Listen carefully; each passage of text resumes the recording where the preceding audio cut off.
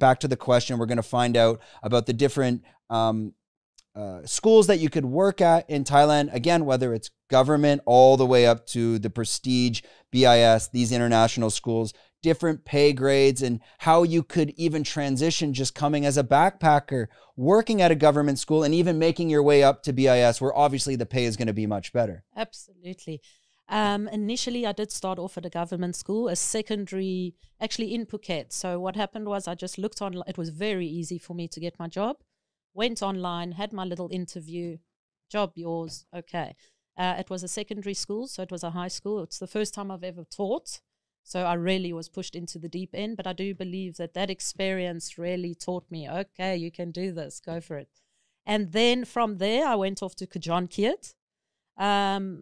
Yes, Kajonkiet, they pay you a little bit more, but they work you to the ground.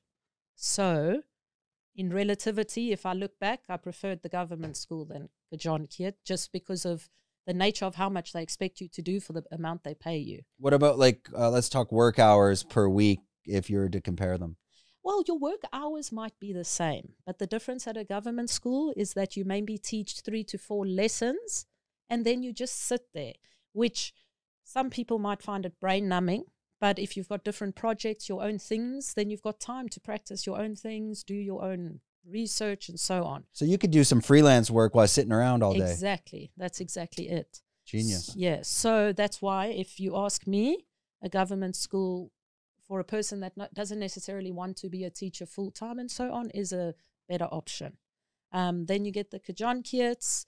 Kajonkiet actually has KIS and Kajonkiet School Group. The KIS is the international school. That's a different ball game. And then from there, there's also so many. That's the thing. The schools are popping up here in Phuket. Yeah, you got QIS, Head Start. You know, you've got your QSI, Head Start, BIS. What else is there now? Head Start is opening a new campus right over here in Cherntale. Yeah, exactly. And with those schools, of course, it's a different level because there's international people that are running it. The schools are not necessarily Thai run. Of course, it's partnerships and so on, but it's international school standards.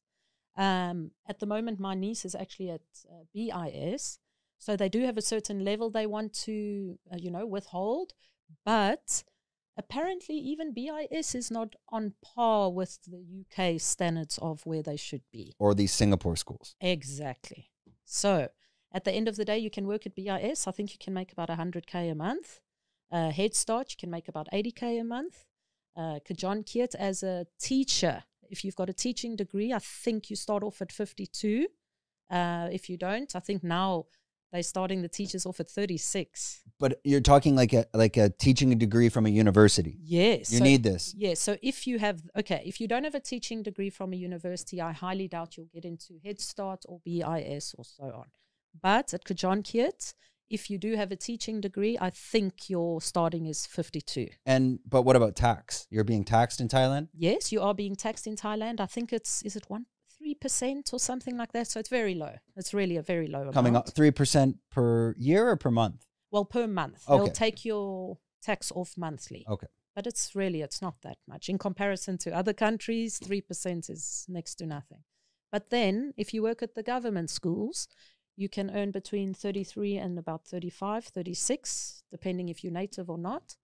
And again, then it depends, okay, you can work on this money, but how much are you making on your own private things? So you have to do the calculations and the math. Yeah, so what you're saying is like, yes, you're going to get paid more, maybe let's say 50, 55 at Kajonkiet. If you're a teacher. If you're a teacher. If you're not, it's 36 starts. But you're going to be too burnt out to do anything else. Exactly. So, you got to balance that well, because you could essentially make your 30, 35 at a government school, but you might be able to make 50, 60, 100 doing freelance of who knows what, but at least your government school gives you a working visa and you have no issues staying in the country. Absolutely. And that is the whole thing. That's why a lot of people do this avenue or chose to do this avenue. Personally, I also did it.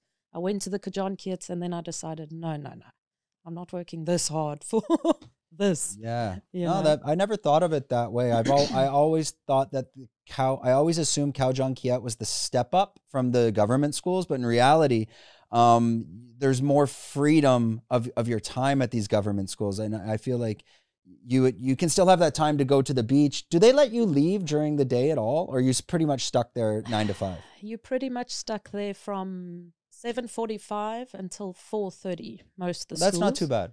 Absolutely. But it depends the relationship you have with the schools, because previously I worked at a school that allowed me to go home at 1 o'clock when I was finished my teaching. Just depends on the relationship you have at the school. But generally it is quite micromanaged. You come in this time and you leave this time, and that's it.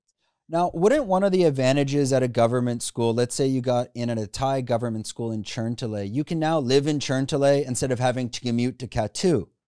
Isn't that a massive, especially in the rainy season? Absolutely, absolutely. So location makes a big difference too. But even so, if you worked for a Kajankit, there are many campuses. So you could choose, or if they would put you here or there, I'm not too sure. But some people do, of course. Kajankit is more established and so on than government schools. They've got aircons in the classes. So that's a big thing, because, I mean, when I started teaching in my first year, there was not an aircon in the class, and I just dripped with sweat all day long. At the government school? Yes. Okay, so really, it's hot. These are these hidden gems that, you know, take that into consideration as well, especially if you're coming from a cold country. Thailand takes a couple of years to get used to the heat, where your body just comes completely acclimatized to that. Absolutely. It does take a while, and year number 1 is not it. Yeah. So, and really, you'll be in the class and you'll be sweating, and the children are just looking at you, and you're like, there's nothing wrong. I don't have anything. I'm just hot. Yeah.